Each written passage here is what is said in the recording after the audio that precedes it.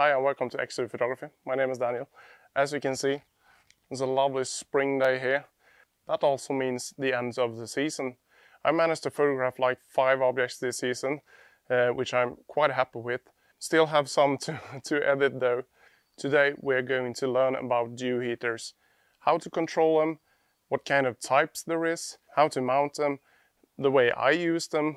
Follow along and we'll check out some dew heaters.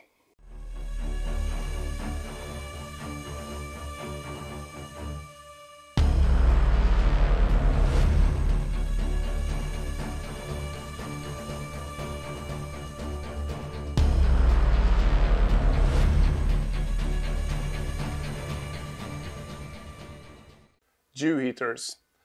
How do you do it? Okay, bad joke, it's on me.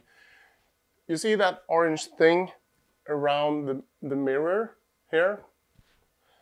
That is one of my dew heaters. That one is glued directly to the secondary mirror. It applies some voltage to keep the mirror warmer than the surrounding to make sure it doesn't dew up.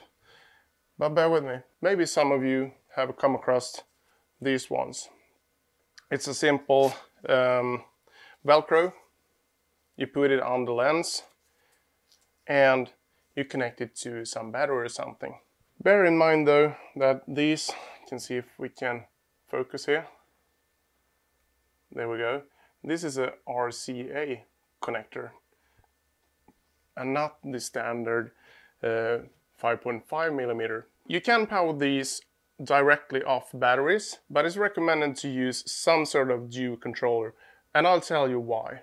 If you apply too much heat, you may get some strange heat shifts or something, but also you might drain your battery. This is, I don't know, approximately 50 bucks or something.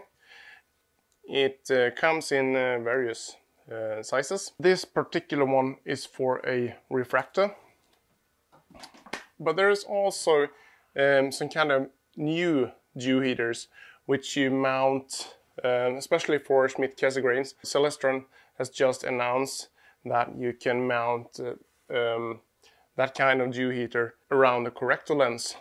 Quite nifty things actually. Same there, you have some cable ties. You can manage the cable routing very nicely.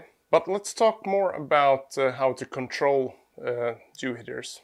This is my dew controller.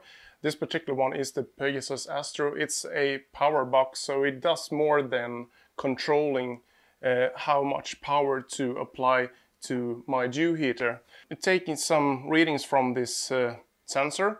It's reading ambient temperature and also the humidity, and it calculates the dew point. The dew point is where the air around us is starting to form dew. According to that measurement, it's applying just sufficient amount of power to heat up, in this case, my secondary mirror. It could be the corrector lens on a Schmidt-Cassegrain, or it could be the front lens of a refractor, or even a guide scope, or a DSLR lens. This has also the capability of outputting DSLR voltage, and also I can toggle 12 volts on and off. So this is a quite nifty thing. This is a dew heater I use when I'm out in the field shooting with a DSLR. Just plug in the DC plug and the other end in a power bank or something. I also need to mention the use of dew shields. They are quite good and require no power. They also block light. This is a manual control you can use to set the power to your dew heaters manually. These are cheaper than, for instance, the Pegasus Astro power box, which also controls 12 volt outputs and USB ports and stuff like that. Celestron has just come out with this one as well. This one is just like the Pegasus power box, control everything, but you can also mount it on a dovetail. There's a backside of everything. And right now we're looking at the backside of my telescope. We have checked out the dew heater rings and dew straps and everything which applies heat. And we also talked about how to control those things.